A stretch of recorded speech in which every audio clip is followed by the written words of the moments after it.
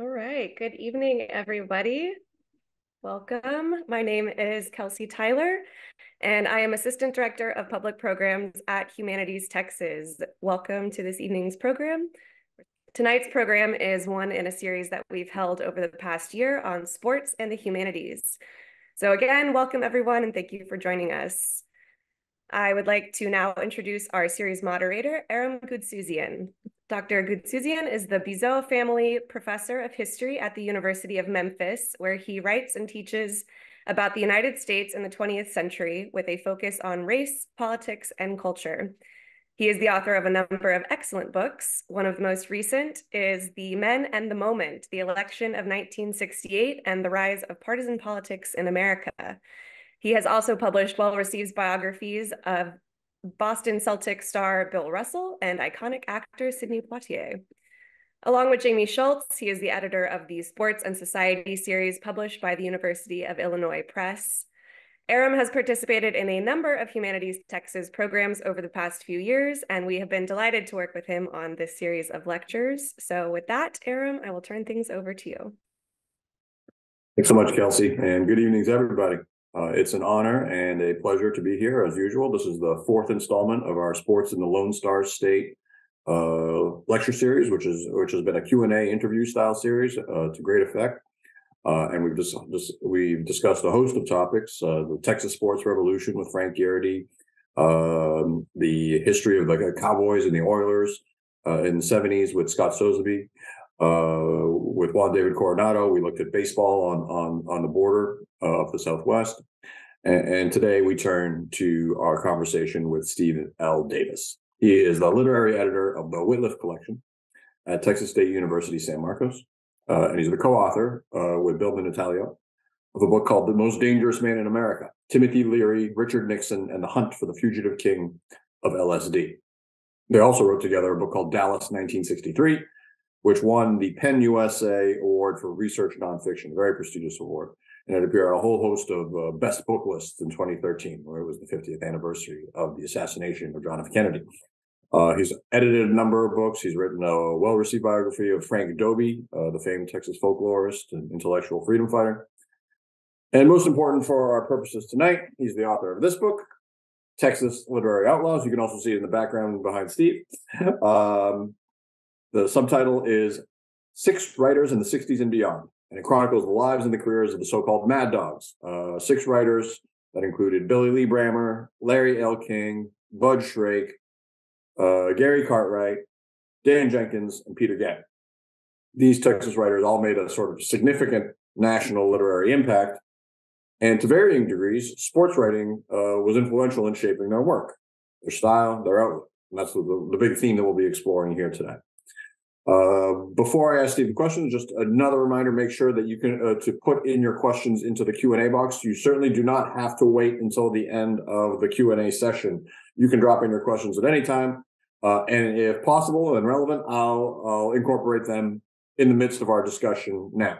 We'll also definitely reserve time at the end for your questions, but your questions can go into the Q&A box at any time. And again, if you bring them in the midst of our discussion, I can try to incorporate them as feasible. Well, let me ask Steve a question to get started, and that is sort of how did this sports writing aspect of the story get started? In a lot of ways, it seems to begin in the newsroom of what was then kind of a second-rate afternoon newspaper in the second city in the Dallas-Fort Worth hierarchy, the Fort Worth Press, and with a guy who wasn't one of these Mad Dogs, a guy named Blackie Sherrod. So how does the story start with him, Steve? Good to talk with you, Aram, and I appreciate the invitation, and I'm a supporter of Humanities Texas, so glad to be involved in the program tonight. And it's such an interesting question you ask about Blackie Sherrod and the Fort Worth Press, and really, I think we kind of need to look at what the Fort Worth Press was. Calling it a second-tier newspaper may be a bit generous. Really, this was really a third-rate at best newspaper that was so inadequate in terms of competing against the Fort Worth Star-Telegram. And, it was in a old rundown building across the street from a flop house. It was such a just tightly run place with, reporters weren't paid very much. I remember Bud Shrake saying that, when you worked there and you needed a new pencil, you had to turn in the nub from your old pencil in order to actually get a new one. And it was just, the thing that really distinguished the Fort Worth Press, if you can call it distinguished, was its sense of sensationalism. This was the afternoon paper. So the Fort Worth Star-Telegram had gotten the scoop on the news already. So people turned to the Star-Telegram for updates on what happened. So the Fort Worth Press, to get readers, they were just as sensationalistic as possible. They would run a banner headline about a tornado, even if the tornado had occurred like on another continent. And, Bud Shrake tells the story of the time when he was a police reporter there. And he did a fairly routine dispatch about the time a Fort Worth cop hit a deer that was near a neighborhood park, killed the deer. The deer was actually still in pretty good shape. So, the cop picked it up, took it back to the station. He and his buddies divided up and they all had venison. And, Bud wrote a little funny piece about it. And that banner headline for that story was "Cops Eat Kids' Pet." So this is kind of the news organization you're dealing with here. And Blackie Sherrod was kind of a no-nonsense guy. He was a World War II veteran. He was a gunner in the Navy. He had killed people. He had seen people killed. And when he came back to Fort Worth and started working as the sports editor at the Fort Worth Press, he saw the idea of people chasing a ball around a field as just kind of a silly thing. And so he had this sort of above the fray viewpoint of the sporting contest. And so his idea in terms of being on the afternoon paper was nobody's going to turn to the Fort Worth Press to find out who won yesterday's games because everybody already knows. So his thought was, let's entertain these readers who come to our sports page and they want to hear about the game that happened yesterday.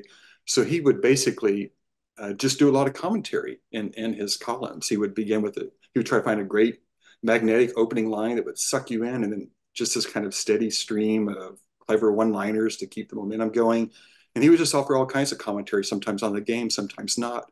But to him, it was just a way to provide this kind of bright, sparkling daily commentary in the newspaper. And it wasn't a unique style, but it was a pretty rare style at that time. And a lot of this, people have said later, really sort of fed into what developed into new journalism, this idea that you don't really pretend to have objectivity like reporters are supposed to have for so long. And, you just indulge in your opinions and lay it out there. So there's Fort Worth Press and there's Blackie. And he did bring along this crew of crazy sports writers who went on to do other things. And, really we should talk about Dan Jenkins here. Dan Jenkins was just fresh out of high school when Blackie hired him at the Fort Worth Press.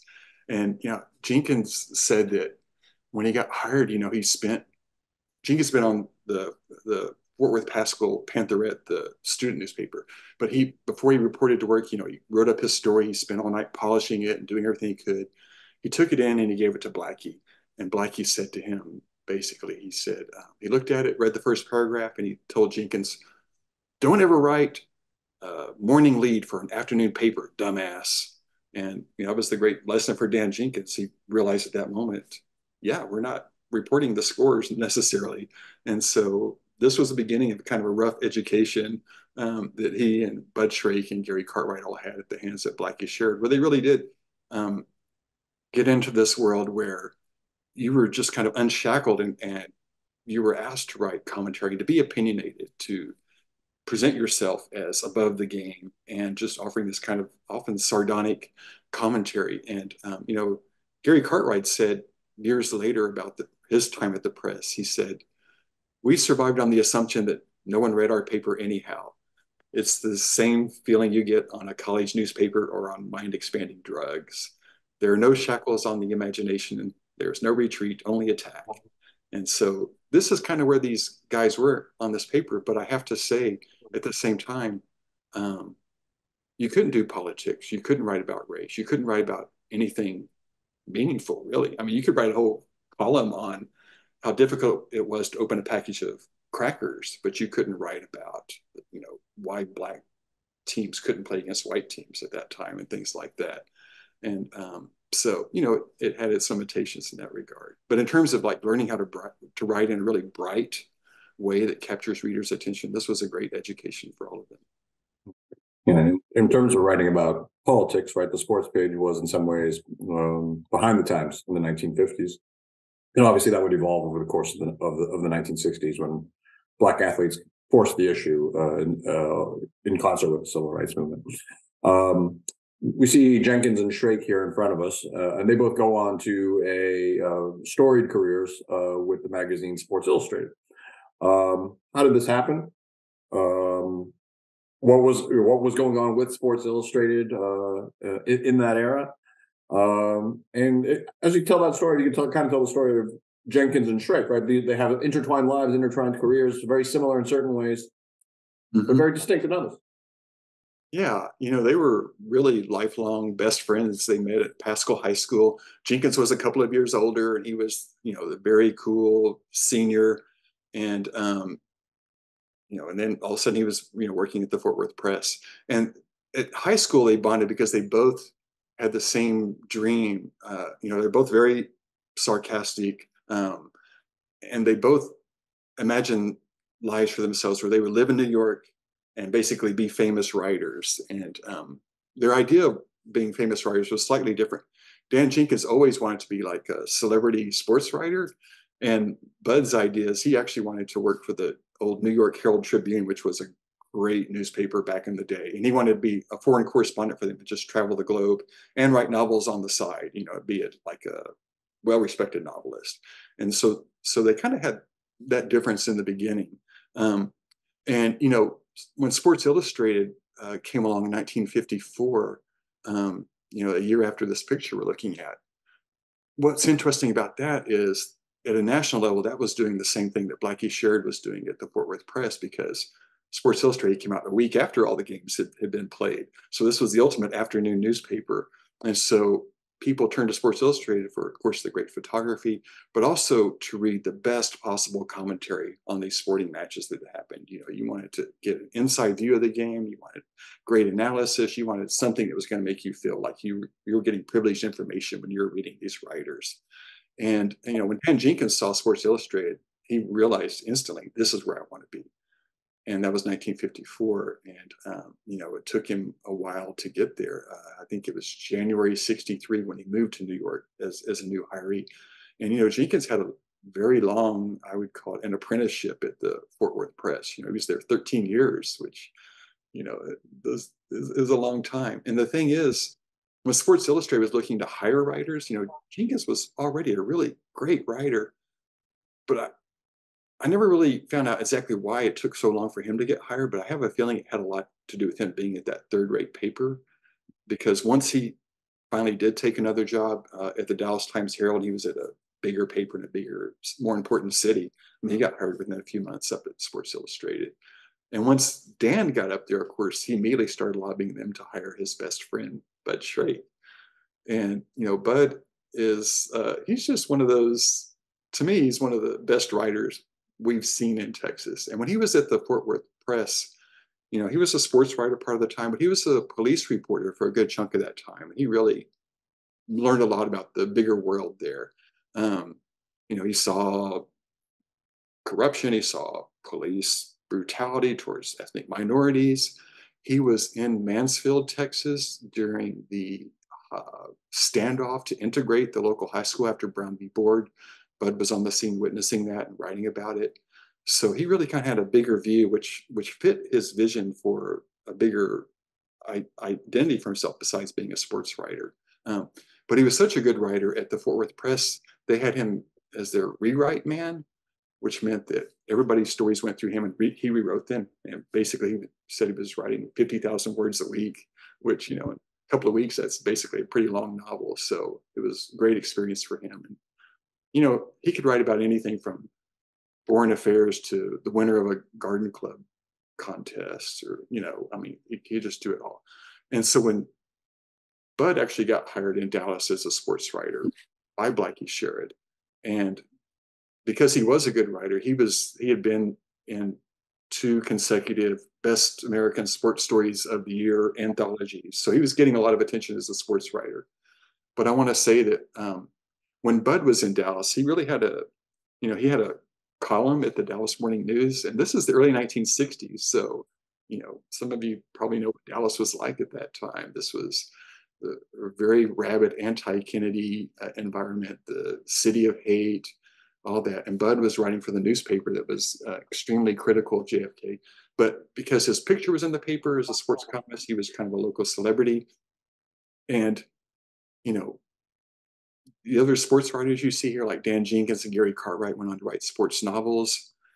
What Bud did as a sports writer is he really used his access into the Dallas elite, really. He was hanging out with Clint Murchison, the owner of the Dallas Cowboys, and one of that cabal of people who were opposed to Kennedy. So he was getting this kind of inside look at these people. At the same time, he and his pal Gary Cartwright here were hanging out at Jack Ruby's nightclub.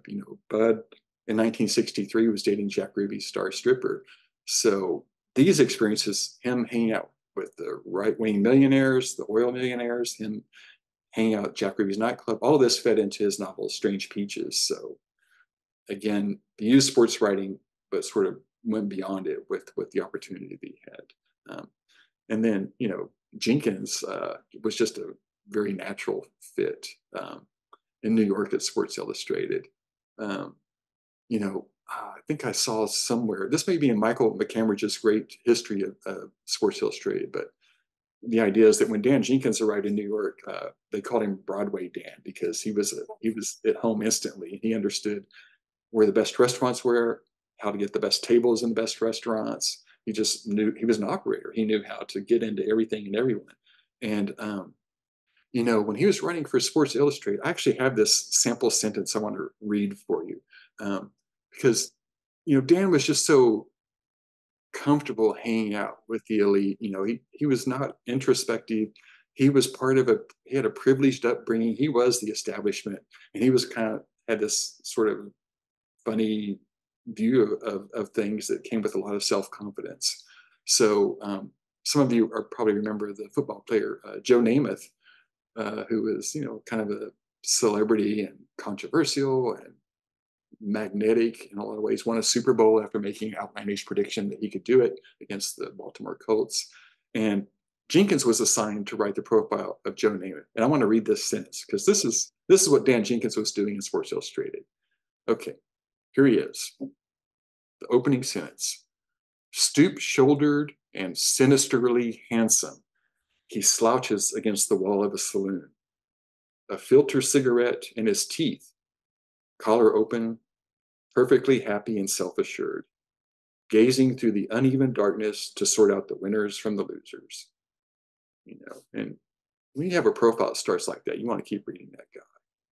Steve, let me interrupt you just for 1 second and try to incorporate one of our questions. The question itself asked about high school football in Texas in the 1950s and 60s, how big it was. And certainly it was, a very significant sport, and especially to be covered by local newspapers, right? Can you talk a little bit about how that experience writing about football in Fort Worth and Dallas translates into their national impact as it goes forward? Sure. I think, really the best example I can think of, and Aram, you may have other ideas, feel free to chip in on this answer. But some of you may know that I think it was basically Gary Cartwright and Dan Jenkins who, again, perhaps testing to see if people were actually reading the newspaper, made up fictional teams. The most famous one were the Corbett Comets, and they were led by twins, Dickie Don and Ricky Ron Ubet, and they dated twin cheerleaders, and there was this whole history of the town. And they would report their scores against other fictional teams and box scores, every week. And they were, outlandish names of the other teams, like what was it, Anthrax or something? I don't know.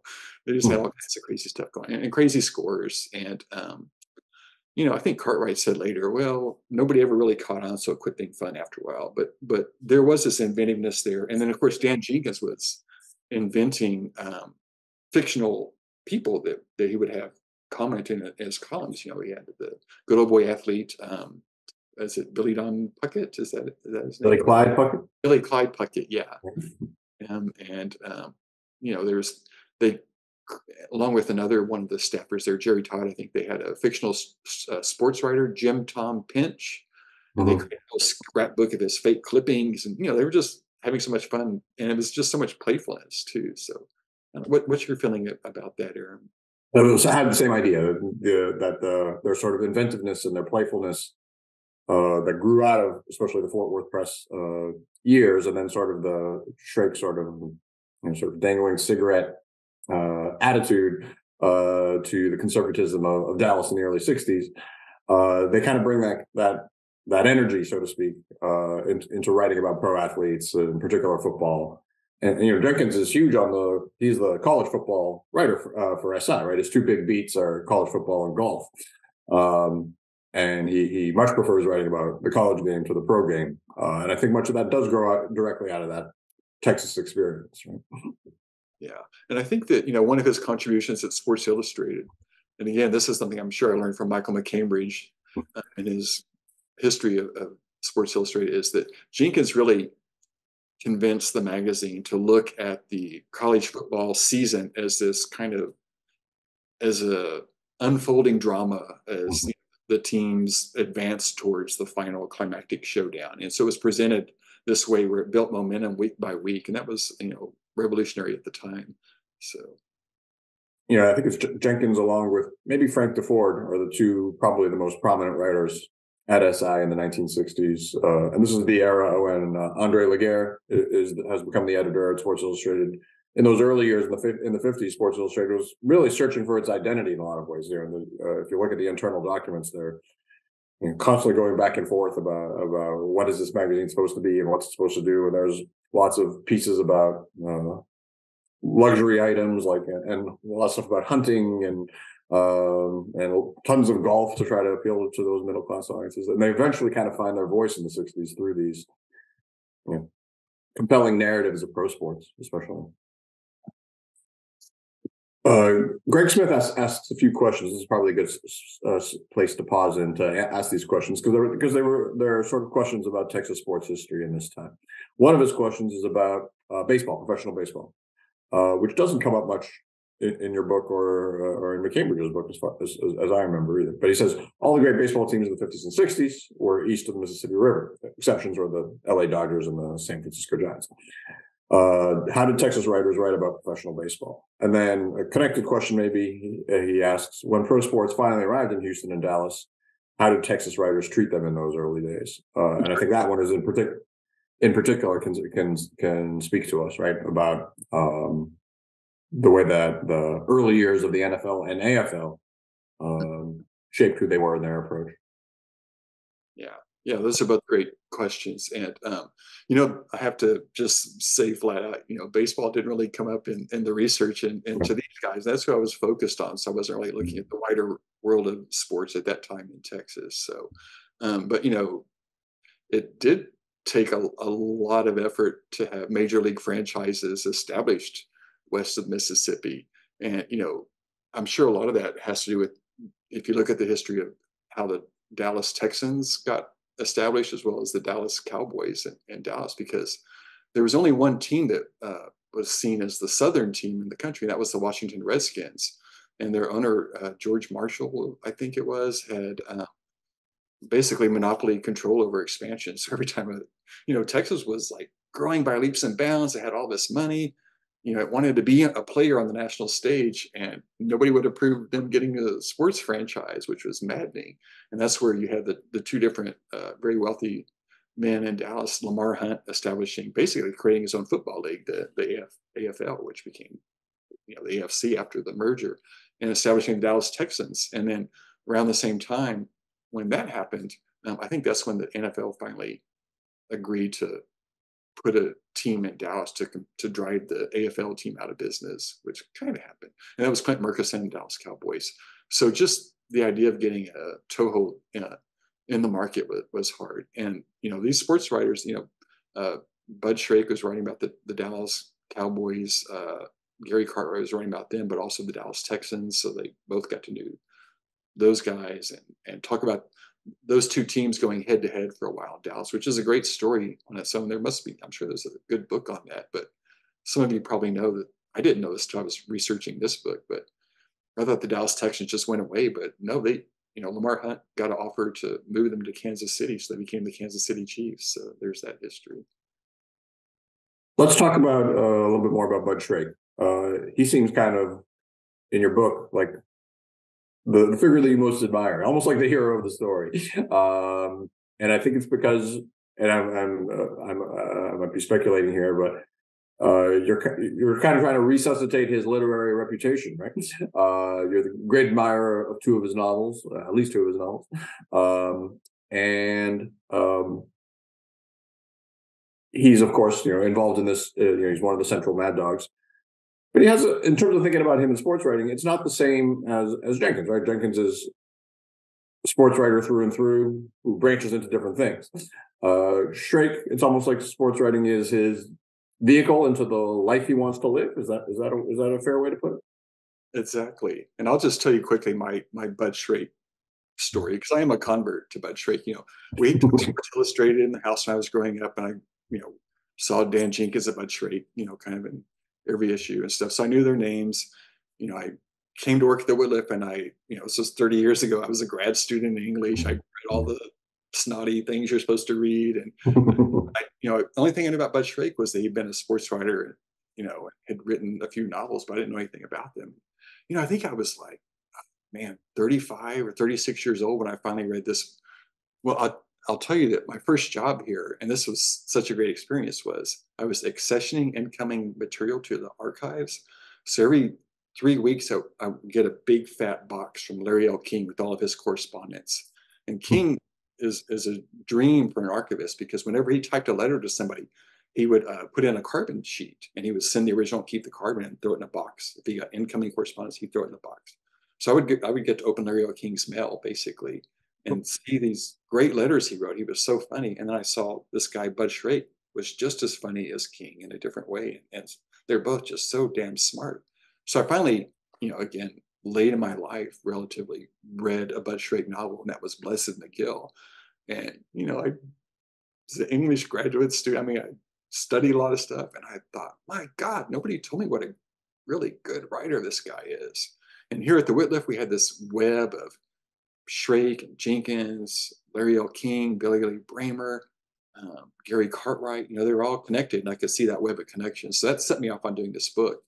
And so I really liked Blessed McGill, which I call the first absurdist Western. But he was he had a genius IQ and a lot of philosophical interests, I should say, and in addition to being able to write really, really crisp, evocative sentences. But his book Strange Peaches, I think, is one of the, and I should say I was a big, long-time interest in counterculture literature. When I read Strange Peaches, I thought, well, this is as good as any other 60s novel, basically. And that view of Dallas at that time is just amazing, really. So there's my Bud Shrake story. I probably went on too long, but yeah, I do admire Bud a lot. Yeah. And you sat down and interviewed him for the book, right? Yeah. Mm-hmm. Yeah. Him, and Larry King, and Cartwright were all good. Dan Jenkins was not really that interested, and he's just, no interest in anything that seems academic in any way, I think. Mm-hmm. Let's turn to Gary Cartwright. We haven't talked about him much, right? Yeah. You described him as a gonzo writer, in the vein of Hunter S. Thompson. Absolutely. In what way was he gonzo? In what way was he controversial? And there's almost like a tragic ring to his story too. Could you give us sort of the portrait of Gary Cartwright? Yeah, it's interesting you say that. The tragic part. And yeah, gonzo, because Cartwright, Shrake and Jenkins grew up, mostly somewhat privileged circumstances, and Cartwright was, working class in Arlington. He didn't have a lot of the advantages they had growing up, and really had to kind of like work his way into becoming a writer. And he sort of jump started things by thinking, well, he would do anything. I mean, he had a crazy streak. He would do anything to get attention or to entertain his friends. So there were a lot of incidents, we should say. And he's somebody who had this thought, just like Hunter S. Thompson, if I do crazy shit and I write about it, I'll have material to write about. So that was kind of his approach. And as a sports writer, to me, he was kind of tragic as a sports writer because he sort of absorbed the wrong lessons from Blackie and Jenkins, in my view, because when he got called up to Dallas to write about the Dallas Cowboys, he didn't consider any of the social or political context. He sort of treated the Cowboys like a mean drama critic, a lot of snide commentary. And the thing is that Cartwright really didn't see what was really happening at the Cowboys, stuff that didn't really get exposed until Peter Gents later in North Dallas 40, because Cartwright was sort of blithely accepting at face value Tom Landry's explanations for what was happening in press conferences or whatever, or in interviews. And Landry would sort of always throw the players under the bus, oh, we failed to execute. When Landry was so controlling and had such a rigid game plan, he saw the players as chess pieces that would have to be in certain places and make certain things happen. And of course, the other team didn't always cooperate with Landry's game, so they would get in and mistakes would happen, and Landry would blame the players. But Cartwright, as a writer, would blame the players too. He loved doing that. And I have another quote I want to mention here from Cartwright, because this was kind of his most famous line as a sports writer. This is when, the Dallas Cowboys were a struggling franchise for a long time. They finally started to make it into the playoffs. I was a little kid when this happened. I can remember some of this. But their nemesis was always the Cleveland Browns. And then one year in the playoffs, they had a chance to beat, I think Cleveland fumbled or something. Dallas got the ball at Cleveland's 1 yard line, first down, a chance to win the game. Don Meredith, the great quarterback who you see in the picture here, takes the snap, steps back, throws the pass right exactly to where Tom Landry told him to throw it, and right into the arms of a Cleveland linebacker who didn't follow Landry's game plan. Meredith throws an interception. Landry, again, throws Meredith under the bus like he always did. Is very kind of sanctimonious in that way. And Gary thought he was friends with Don Meredith, and nobody else really thought that. I mean, Meredith would hang out with him because Meredith and Bud Shrake were friends, But Cartwright wrote this lead after that game. And this is one where he recalled sort of what a famous earlier sports writer, Grantland Rice, had written about Notre Dame. And Cartwright wrote, here's the opening sentence of his story about this loss. Outlined against a gray November sky, the four horsemen rode again. Pestilence, death, famine, and Meredith. So, yeah, that was tough. And I have to say, Cartwright later became a fantastic magazine writer. It took him a while to really find his voice and to figure out who he was as a writer. But when he started writing for Texas Monthly, he had a great editor, William Broyles, and everything just came together for Cartwright at that point. And he went on to have a hugely successful career in Texas as a legendary journalist at Texas Monthly. And, so there's that. If I'm not mistaken, he wrote a famous profile of Dwayne Thomas, right? Who was the rebellious running back for the Cowboys. Is that right? Right. Yeah. Yeah. And was that for Sport Magazine? No, that was for Texas Monthly. I'm sorry. Yeah. I think it was for Texas Monthly, if I remember right. Yeah, exactly. And this was, Dwayne Thomas was a fantastically talented Black running back who was a great player. And he was the one who called Tom Landry the Plastic Man, I think was his name.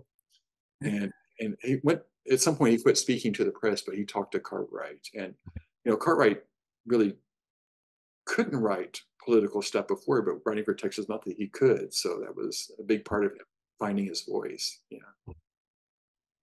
Another one of your characters is Larry L. King, who you mentioned, of course. And he's not really known as a sports writer. He's best known for his political writing. He's in his heyday at Harper's Magazine under Willie Morris, and he wrote The Best Little Whorehouse in Texas afterwards in the 70s. But sports shaped his career too, right? Yeah. How was sports writing part of the Larry L. King story? Oh, yeah. King, such an interesting life. I kind of think of him and Bud as my favorites of the writers from this group, although they all have many things to recommend them.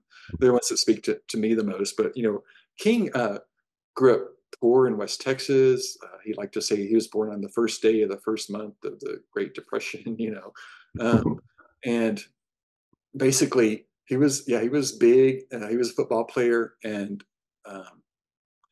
there was a practice common at the time. I think it's still done today. It was called laying out or laying over, where you deliberately fall just short of graduating your senior year so you can come back and play a second year of high school football. And King been pressured to do that. He did it. And then over the summer, he thought, that was a mistake. I don't want to come back and spend another year in high school. So he enlisted in the Army. Next thing you know, this country kid from West Texas gets sent to Fort Dix in New Jersey. And on weekends, he's going into Greenwich Village in the early 1950s. And most important, well, both of these are important, Greenwich Village and his Army unit. Harry Truman was president. He was getting ready to desegregate the military. And he wanted to have a couple of test units and see how that would work. So King, who had, as he said later, just absorbed all the racial poisons, growing up white in Texas, deep racial poisons, was suddenly reporting to a Black sergeant. And it was such a growth opportunity for him that he took advantage of, to his credit. And that really changed his life, along with spending a lot of time in Greenwich Village. So after leaving the Army, he comes back to West Texas. He's in Midland, and he gets hired as a sports writer at the Midland Reporter-Telegram. And, one of the things I love about King is he knew already, he figured out from his life experience that sports is political, and so he's covering sports in Midland. The all-Black high school has a talented basketball team. King tells the editor, let's run a photograph of the team. These guys are great. And they tell him, we don't do that kind of stuff here. And then he's supposed to write a profile of the first ever Mexican-American varsity player for the high school team. King writes in the profile, this kid, he's hardworking. He works at a local restaurant. Oh, but, he can't eat at that same restaurant where he works. And they tell him, nope, you can't do that either. And so basically what happened to Larry L. King as a sports writer is, he got fired. He got fired from 3 straight papers in West Texas. He, like Bud Shrake and Gary Cartwright, became a police reporter, which was hugely important in his wider development and understanding of society, too. And King had a great quote, which I don't have here, but he talked about what David Halberstam, another great journalist, had written about what happens when you're a small town reporter, general reporter, police reporter. You just see everything in society. And that's just such a great experience when you go into the wider world, because you see a lot of the same things replicated, just at a different level. So it was a great experience for King. He did go on to Harper's and had a terrific career there. And he wrote things like, one of the things I love about King is that he tried so hard to be honest about himself, and he didn't cut himself any slack. And, after Martin Luther King got killed and then Malcolm X got killed, and there were people rioting in cities and stuff, King, he had been at Martin Luther King's I Have a Dream speech in Washington. He had done things to, for civil rights. And so he was going to write this petulant piece for Willie Morris at Harper's, the great editor of Harper's, about how, I tried so hard. I've done so many things for Black people. Now they're all rioting and they can't pick me out from the other whiteys. What's the deal? And he said, I wrote down to write this lie, and the truth emerged. And the truth was, he realized while he was typing that he was not nearly as evolved as he thought he was. He was still affected by these deep racial poisons. And he wrote this amazing piece called Confessions of a White Racist, where he went back to his earliest memory of what a Black person was, what he heard about that Black person, and just took you through his life in this way. It was an amazing article, became an amazing book that in 1972 was a finalist for a National Magazine Award and sold nada. It was not a book America wanted to read. And, and we can talk about a book America did want to read. If we want to talk about other books that came out around that same time, like Dan Jenkins' Semita, which may have been the same year or a year later, I think, something like that. But so King, ironically, he was writing all this great stuff, just not getting much traction from it financially. And then he wrote As a Lark, that the play that became Best Little Whorehouse in Texas. So there we have it, which does have football in it. That's right. The Aggies get to go to the whorehouse after they beat UT in the big game. And, in that play, too, I think the players' names are Cartwright and Shrake and stuff like that. Is that right? Yeah. Before we get to semi-tough novel that you mentioned. Let's talk about another novel, North Dallas 40 by Peter. Is it Peter Gent or Peter Gent? I always say Gent. So, okay. One of our questions in our Q&A says the question is, who really wrote North Dallas 40? And there's a smiley face there. But it is an interesting story about how that book came to be. Peter Gent is your one non-native Texan, of course. He was born in Michigan, and played basketball at Michigan State, but played for the Dallas Cowboys in the late 60s and early 70s, and then wrote this famous novel, North Dallas 40, that made quite a splash. So, who really wrote North Dallas 40, Steve? I'd love to hear the opinion of the person who asked that question. What I say in the book is what Bud Shrake told me, that, and I think Peter Gent was capable of, I mean, it's his story for sure. And it may be, I think, okay, if you step back to Billy Lee Bramer, who we haven't talked about, and I think this happens with writers. Bramer, when he was working on The Gay Place, his great novel, he was having trouble writing it, and he complained to a friend that every other writer I read, I start unconsciously parodying their style. So if Peter Gent was reading Bud Shrake, it's quite possible that North Dallas 40 sounds kind of like Bud Shrake's writing. But Bud did look over the novel. He told Pete, explained punctuation to him, he said, and he told him, be sure to number your pages, because the pages all fell out one time. Putting them back in order was difficult. Kind of a facile explanation. But I do see Strange Peaches at the beginning of the decade in Dallas, and North Dallas 40 at the end of the decade in Dallas, into the 60s, as kind of bookends for that city in terms of a literary portrait. It was an amazing novel. I think Peter Gent did for pro football what the great war correspondents like Michael Hare or Seymour Hersh did for the Vietnam War. He really exposed the rottenness underneath the veneer and shows what was really happening. I mean, it's a bit exaggerated of a portrait, but I think his themes are spot on. They've been validated ever since, honestly. You think about the issue of concussions in football and how, and also this novel, it took on America's team, the saintly Dallas Cowboys at that time. And so it created quite a stir. When I was working on this book, I, of course, read North Dallas 40 back in the day, and Semi-Tough back in the day. And I reread that North Dallas 40, at least when I read it 20 years ago, when I read this book, still held up really well. I have a feeling it probably still kind of holds up pretty well in a lot of ways. He really, there's, you see just, I wonder if I have quotes about this somewhere. I thought I did. Oh, here we go. I do. Let's see. Okay. So Gent, it's a roman à clef. So you have clearly the quarterback is Don Meredith. The quarterback of the novel sings, "Turn out the lights, the party's over." This is what Don Meredith was doing on set of Monday Night Football every Monday for millions of Americans in their homes. And, there's just so many scenes where the team has football players sign autograph footballs, and they get a dime each for every football, and the team turns around and sells those for exorbitant profit. They do everything they can to cheat these guys. There's buckets full of amphetamines when you walk into the locker room for players to grab and gobble. And Gent says, you have these guys who are really strong, prone to violence, you're giving them amphetamines. And just the way that the players are forced to play through injury. And this is the quote I want to read. This is, Gent's character, says something in the novel about, I may have 10 more years in me if I can just master the chemistry of this game, because there's so many drugs, there's so many shots. And there's this scene where Gent's character is seeing the doctor because his leg is in really bad shape. And here's what the doctor says. This is the team doctor. "I don't think there's anything bad wrong with your leg. I know it hurts you, but there ain't nothing worse you can do by playing on it. I overheard the coaches talking, and they're beginning to think you're dogging it. Now, you and I know better, but that's what they're saying. So go out and show them something today." And just this kind of, irony throughout is incredible. And Gent's character is terrified of the big, scary redneck players who, the only reason he's protected from them attacking him and beating him up is because of his friendship with the quarterback.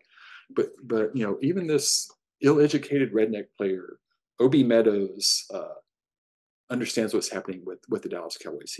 he attacks an assistant coach and he screams at him, "Every time I try to call it a business, you say it's a game. Every time I say it should be a game, you call it a business." And that's basically how the players were treated.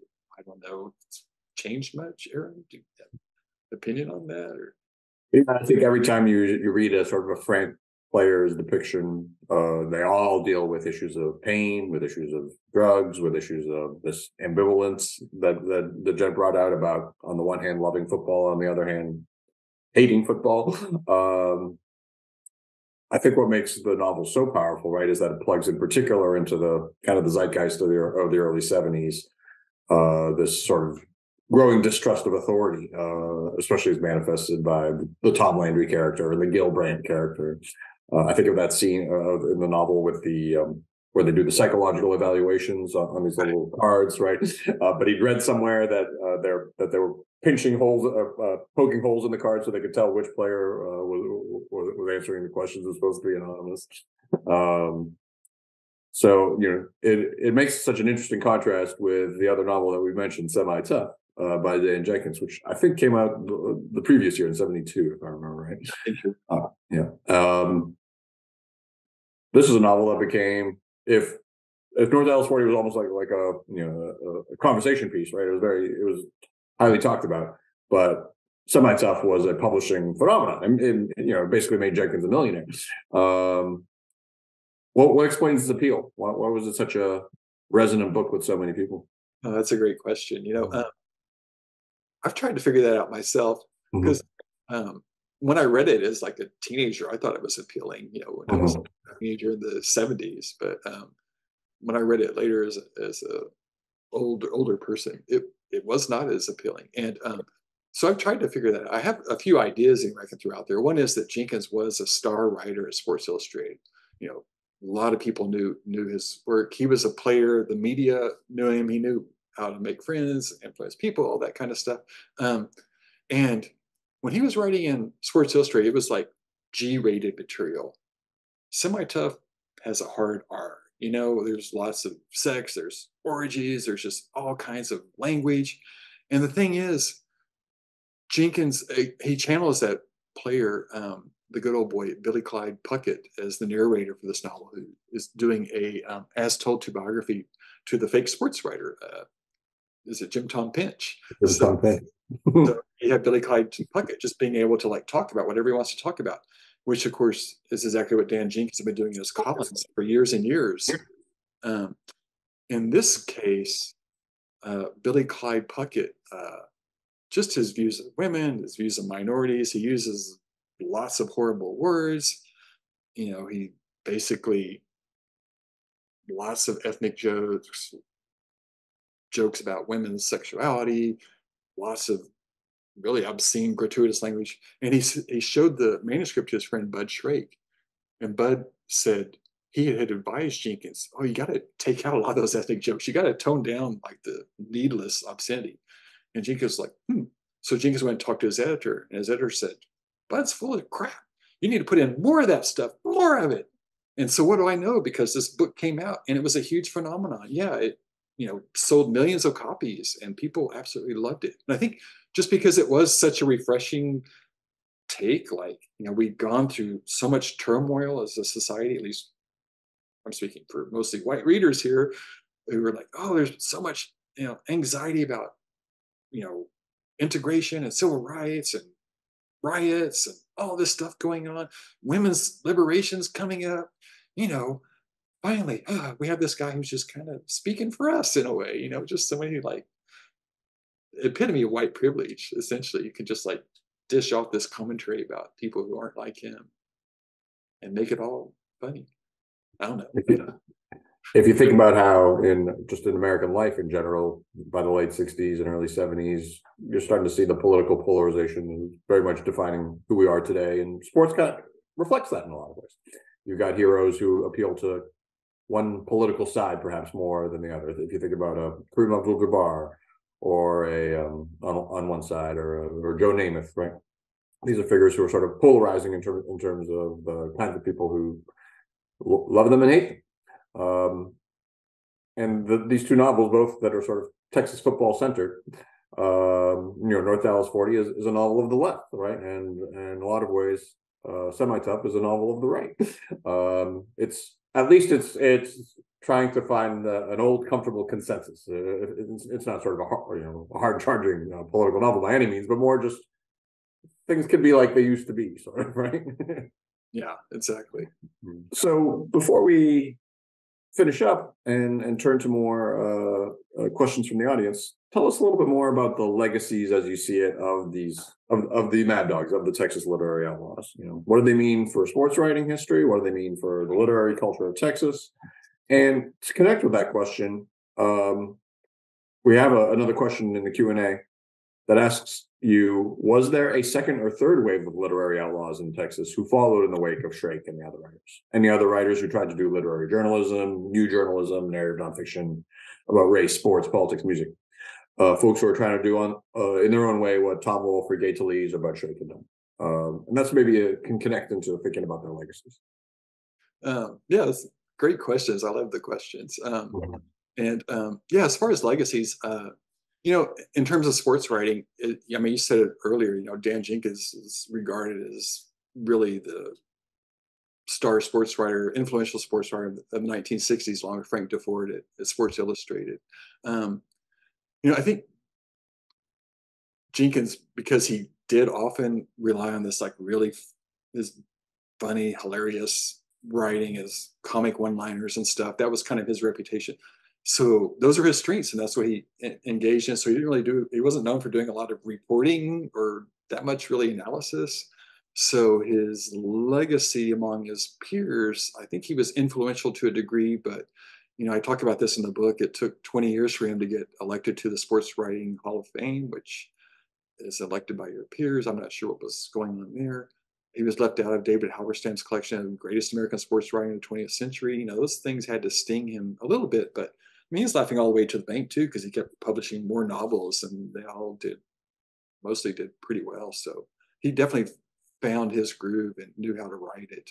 But I think he's the only one I would consider having a legacy in terms of sports writing, unless you want to consider Peter Gent's novel. But the legacy for this group overall, I think, is pretty clear, and it's substantial. These are writers who came of age at a time of incredible transformation in Texas, from a rural to urban society. The great issues of the day were race, and they were writing about that. Bud Shrake was on the front lines in Dallas 1963. He was writing about that, again, from an eyewitness perspective. Billy Lee Bramer writing about Lyndon Johnson, who he worked for. So when you have this kind of historical viewpoint, you have these really gifted, observant writers who are writing about the major issues of a pretty significant time in Texas history, and their work stands. And I have a quote from Larry L. King, actually, I want to bring up here, because this kind of speaks to that. King said, my writing has been about, and it was meant to be about, the Texas of my time there. I felt it my job to define and record Texas culture as I best knew it, and to leave signposts saying to those who come along later, this is how it was then. And I think this generation, Larry McMurtry had a terrific career. He gets a lot more attention, not to mention Cormac McCarthy. But I think if you're going kind of for a historical view, what was happening in Texas, these writers did a pretty good job in a lot of ways. They really did peel back the curtain and show us what was behind. I think your readers are interested to learn more about the topic you discussed in the book, now that you mentioned Larry McMurtry, about McMurtry's sort of uneasy relationship with the Mad Dogs. Yeah, definitely. People were competitive. McMurtry certainly competitive. He showed that many times.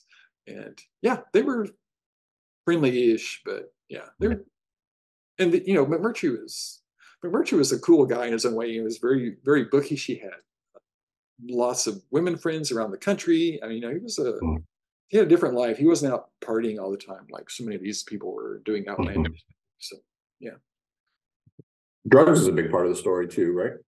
I'm sorry? Drugs is a big part of the story in a lot of ways. We see, Billy Lee Bramer suffering from never being able to replicate the success of the gay place, and drinking himself out of jobs. And Peter Gent goes on to have a very sort of checkered life after Absolutely. After this time. And I wonder also with Jen, I meant to ask you this question. Had you written that book maybe 10 or 15 years later, do you think you might have talked about him in terms of CTE as a potential factor in terms of his very difficult later life? Yeah, that's a great observation. I Mm-hmm. haven't really thought about that, but it makes a lot of sense when you Mm-hmm. say, and actually I should talk about the generation after the Mad Dogs. Yeah. They're I think Diana Finley, who's a cool writer who lives in San Marcos and has written a really good book on Delbert McClinton. I think she mentioned, like, she called them, I think, the Mad Puppies in a way. You had people like, the great journalist Jan Reed, who was a sports writer here in Texas and then became a really terrific writer at Texas Monthly. And yeah, you had a generation younger than that. I can think of writers I admire today who have that kind of same, just sort of freewheeling sensibility where they're going to just say what they think the truth is, and yeah, it's definitely a vibe that you get. Okay. We encourage our audience to please feel free to drop in more questions into the Q&A. We still have about 10 to 15 minutes where we have time to ask Steve questions. So we'd really love to hear any questions that you have. While that's happening, Steve, tell us about what you're working on these days. Well, just lots of different things. So here at Wittliff, which is where I am now, I'm on the top floor of the Alkek Library, looking out into the darkness over the campus at Texas State University. And this is a place that just, it's a center of creativity. We collect all these terrific writers. We have their papers. And, one of the things I get to do is be the editor of our series press, which is something you know about, Aram. And it's fun to help put together deserving books and have them come out. We are in the process of publishing the first ever literary anthology devoted to African-American writers in Texas. I'm working with the great journalist in San Antonio, Carrie Clack, who's editing that. So we're excited about that. We've earlier published the first ever anthology devoted to Mexican-American writers in Texas. There's a terrific professor out in Lubbock, Cordelia Barrera, who's done an anthology of women writing about sense of place in the Southwest. So just to be in this kind of environment is just such a joy. And I have my own projects I'm working on the side. Let's see. I've just finished a book manuscript that's at the University of New Mexico Press called Beating Heart of the World, the Taos Art Colony, the Pueblo Resistance, and the Plot to Revitalize Indigenous America. And this is the story of how the art colony in Taos was founded about the same time that the Pueblo Indians were being targeted for extinction by the U.S. government in the early 20th century. The Pueblo people were some of the last holdouts, maintaining their traditional lifeways and their lands, most importantly. And the government, at the behest of New Mexico land-hungry politicians, was going after them. And so somehow the people in the art colony and the Pueblo resistance came together and really tried to turn back the tide of conquest and kind of at least stemmed the tide of conquest in the end. We're able to create enduring legislation called the Indian New Deal, which stopped the government from trying to, you could no longer wipe out Indian languages, Indian religion, Indian cultures, arts and crafts were prized. This led to the revitalization of Indian arts and crafts movement. So it's kind of a cool story. It's a lot of fun to work on. That sounds terrific. I love these stories of people coming together to make positive change. So it's to do. So there's that. There's another sports writer, George, or sometimes sports writer named George Plimpton, who said, any good story has a bunch of people who they see a mountain, they go up it, and they come down. Right? It sounds like that's what's happening with a number of your words. That's great. That's great to see. We have a question in the chat box that's asking, who do you see today in Texas literature or art who embodies the spirit of the Outlaws?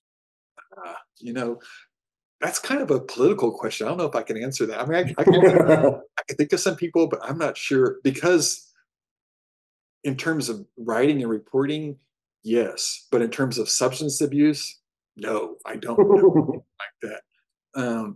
But there's some terrific younger writers out there who are doing things. And honestly, I love how Texas literature has become so much more wide open. This was a time where basically white men were the ones doing all the writing and all the publishing, and we have so many terrific women writers in Texas. We have many great writers from all across the spectrum, and so that's kind of what excites me. Um, but in terms of writers like this, I could mention a couple. There's, Wes Ferguson, who writes for Texas Monthly, who is just, I think Norman Mailer said to Larry L. King, guys like us, we're big bears. We're going to get out there and we're going to fight to get our story and tell it our way. And, Wes is that kind of guy. He's done some amazing writing for Texas Monthly. His friend Christian Wallace, also, they're both incredibly talented writers. Christian, damn, I remember the first thing he wrote for Texas Monthly. He grew up in West Texas and worked in the oil patch for a bit to get money to go to school. And he wrote this amazing piece about what that was like. This is at least as good as what Larry L. King had written, years earlier about working in the oil patch. So it was amazing stuff. And they're both doing great things, but there are, so many writers out there. Think of my friend Kip Stratton, who writes for Texas Highways, Texas Monthly, and he's just out kind of exploring the Comanche trails into Texas, and just there's that kind of spirit of this all throughout Texas. And I think earlier I wrote about J. Frank Dobie, who was a very influential writer, 1920s to the 1950s. And you don't really see his influence today, but the stuff that he did is now kind of threaded so much into the culture, you can't really say, oh, this was Dobie, because writing does kind of evolve in that way. That's what happened here. Some things these people were doing. When you talk about eyewitness literature, which I think is a great concept to describe what they did, there are lots of terrific writers in Texas who've done that. There's Americo Paredes, a great Mexican-American writer who wrote a firsthand novel about what it was like growing up in the Rio Grande Valley in the early 20th century. And that was a novel, and it was, decades ahead of where the historians got to. It took the historians until the 1980s to figure out the same themes that Paredes was writing about, the 1930s. People like Winifred Sanford, one of my beefs with Texas historians is they spend a lot of time talking about the Alamo and stuff like that, and relatively little attention on contemporary Texas. And that's why I think this contemporary novelist can do such a great job illuminating things. And so I think of somebody like Winifred Sanford back in the 1920s, who was writing about the Texas oil boom, writing these beautiful stories. They were, I think she appeared 4 times in Best American Short Stories, in 1 year. She was writing for H.L. Mencken. And just you have somebody who's really smart, really observant, perceptive, explained the transformative changes of the Texas oil boom on people and their lives. And, the male historians would go back, or the male writers would talk about, how much money was being made, or how many miles of pipeline were laid, or stuff like that. But Winifred was really writing about the human stories. And so, I love writers who are doing stuff like that. Keep going, but maybe we have more questions. I don't know. We'd love to see them placed into the Q&A. So please feel free to jump in, any audience member with any questions. And, we didn't really talk about Billy Lee Bramer, who did a little bit of sports writing. He was, very gifted writer. He really, the influence that Blackie Sherrod had on Dan Jenkins and Gary Cartwright, and to a degree, Bud Shrake. Billy Lee Bramer, when he published The Gay Place in 1961, this was a novel that put LBJ kind of at the center of his novel, but it was really about his dissolute set of friends in Austin, his liberal, disaffected friends who experienced a lot of ennui, and the counterculture was just around the corner. You kind of sense it in Bramer's novel. And for people like Bud Shrake, who thought, I have to become a foreign correspondent to find material, or I have to write an Old West novel to get published, seeing Bramer write about the world they all knew, and having a big hit with it was hugely influential. So, there's that too. Right. And I think that's a sort of a running theme through the book, is that all these writers find experience in Texas and material in Texas that shapes them in all the different directions that they go, which includes sports, but transcends sports as well. Yeah, and you think about Larry McMurtry, who we brought up earlier. Bill Broyles, who was a student of Larry's at Rice, and Larry was reading aloud pieces from The Last Picture Show while he was working on that. And Broyles and Greg Curtis, both of who became Texas Monthly editors, were just agog, because I think Bill said something like, "This is the first time I realized that somebody's writing about people we knew, in a novel." It was amazing. It's very liberating to have those kinds of things happen. Kind of a related question just came in. One of our audience members asked, is Texas a different place to be a writer in? Is it more challenging here? Or is it a boon to writers because of all the crazy material that's available?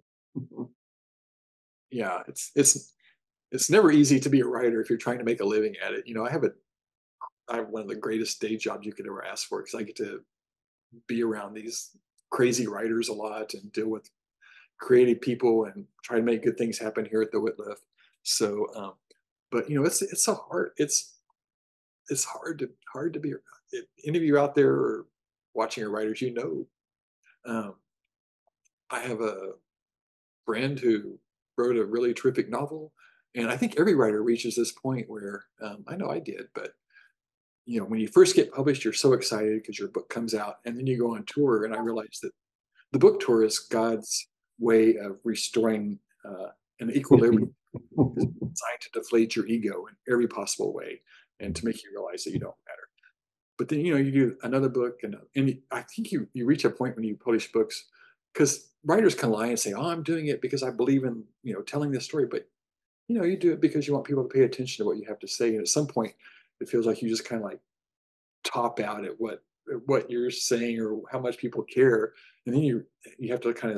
And this is what happened to this friend of mine. He was like, "I don't know if I want to write anymore. I really thought this novel I wrote was going to be a big thing, and it just found the same 1,000 readers or 2,000 readers or whatever." And I think there's just so much it's almost, you have to have a kind of a disease to write, I think, to keep writing.